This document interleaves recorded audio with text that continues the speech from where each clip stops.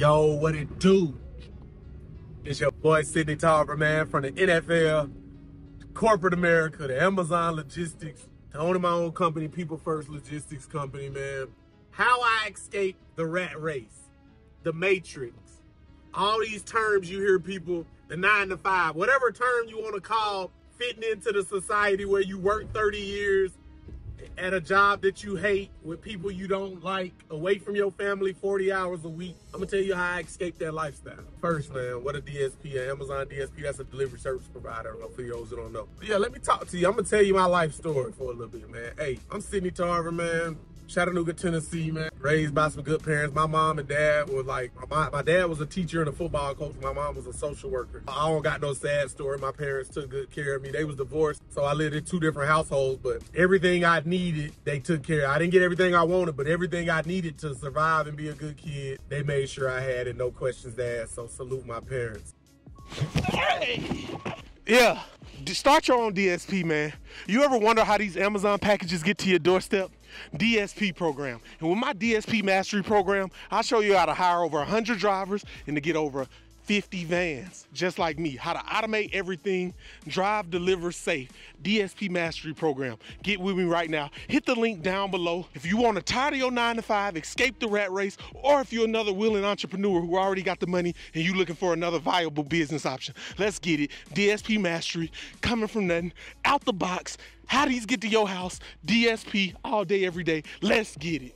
You're a kid, you don't really know, like, it's bad because kids can just play like they don't really, and they might have some bad clothes or shoes, but as a kid gonna play, if you can play with other kids, you're not gonna know the other kids until like you get a little older and they start teasing you for your clothes and all that. I was going to these private schools. I had private school friends, but then I had friends from my daddy's school. Like we was kids. He was coaching football, so I was always at football practice with my dad, being around men, like doing what boys do, fighting, wrestling, cussing, all that stuff. Know what I'm saying? So I had rich friends and I had not rich friends, regular friends, you know what I'm saying? So, plus I was playing sports, so I was active in the community, knew a lot of people just through sports and playing soccer, baseball, football. If you come from out of state border student, it costs $64,000 a year to go to my house. At the time, I was just playing sports, so I wasn't really thinking like, I knew kids was rich. They had Escalades and new Tahoes and $50,000, $100,000 cars when we was Range Rovers,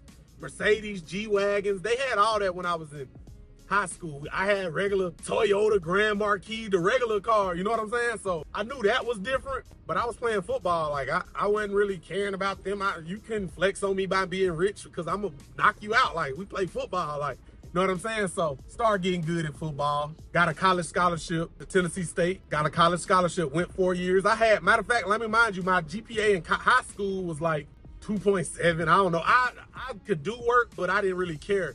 I just did enough to pass. Like C's get degrees. Then I went to college with that same thing. I got the full ride football scholarship. My college GPA was a 2.7 overall. I graduated still with a business degree. You know what I'm saying? So that's how I go. But I was fortunate enough to be good at football at Tennessee State University. We had a lot of people go to the pros. Anthony Levine, Dominique Rodgers-Cromartie, Ed too. It's a lot of list of names. Just look up the college and look at all the people who went pro.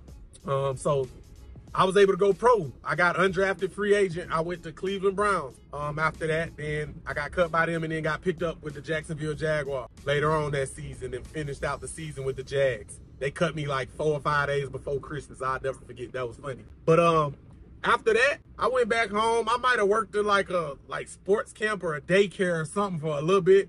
And I was like, man, once I seen I wasn't going back to the league, like my agent kept flim-flamming, it would never forget. It was me and my dog, TB, Tony Brown. We was working out at D1. He had just finished like his 9-year career. And we was just working out, like seeing if we was gonna go back to the league or what we was gonna do. Both of us, like we looked at each other and we knew that moment, like we ain't going back, let's go get into life. So Tony went to go coach football and I went to Virginia. A guy named Terry Philpott, I'll never forget. He offered me like $5,000 to move to Virginia and start working in this warehouse. And that's what I was doing. I was working in this warehouse, Damco Distribution. up in Chesapeake, Virginia. And he was just showing me the ropes of business. This was my first real job. Like, I had jobs in high school for like $7 and cutting grass and all that kind of stuff. In college, I ain't really had too many jobs. Like, our coaches would find us little stuff to make some easy money with. But my first real job was in Damco distribution. My business degree was in supply chain, business administration, supply chain logistics. So I went to work in his warehouse, and Terry, he put me in the leadership development program. I'll never forget. He was showing me the ropes, showing me different programs, having me working night shifts, showing me how to work Walmart, showing me what a forklift, showing me what a different account was in warehousing, how to load a trailer, how to ship a trailer, how to do the customer service, how to do the bill of lading, how to do all the functions in warehousing. And I was living in Virginia by the port where the cargo ships, the big ships you see, bringing over containers from across the seas. Whenever you order from China, Alibaba, they bring your stuff over on a cargo ship. Big containers. We was loading them, sending them to the port, taking them from the port, unloading them, distributing them all throughout America. So I was seeing the real supply chain from the front end to the back end, you understand me? Really learning customer service, transportation, learning all aspects. So I did that for like 2 years, I think. Terry was sending me, I got so good, Terry was sending me on trips to California. Anytime another company, a part of the company, needed help in another state, Terry, I was the guy to go send, because Terry knew I was gonna go grind it out, help the team, blood, sweat, and tears, put that effort in. So that's kind of how I made my bone. After like a year or two, Terry seen I was getting it in. It was another company, the same company needed help in Baytown, Texas. So they promoted me down there. I went there for like a year, Baytown, but I moved to Houston, but I drove to Baytown. It's like 30 minutes from Houston. So I lived in like downtown Houston, but I drove back and forth every day, night shift. It was rough down there. It was like a Thanksgiving break, some kind of break. I never came back because I had got a job from Amazon, had hired me. Amazon was just now launching a delivery business with the blue Amazon van. So we was like the top in the between the 20 stations. Amazon was brand new to delivering their own packages, but they had just now hired and started working to open one up in in Houston. And it was in Humble, right? Humble, Texas, right? Like another right by the airport in Houston, if you know Houston. So I was out there grinding. We was working out of a sort center. So they shut it down because they wanted to like build a standalone building, and they did that. But when they shut us down, they said we had to go find a new job or relocate. Thinking differently. Like if they didn't promote me, like corporate America, they make you jump through hoops to promote. It's really political. Like if the boss like you, gonna get promoted. If they don't, if you ain't really going for all that, like I'm a cocky individual. Like I do my job, but like I'm not gonna be doing any and everything. Like I'm not no suck up, brown nose. I'm not kissing ass to make nobody happy. I don't care what it is. You feel me? So I didn't get that. So I ended up moving to Las Vegas to work for him. I took a position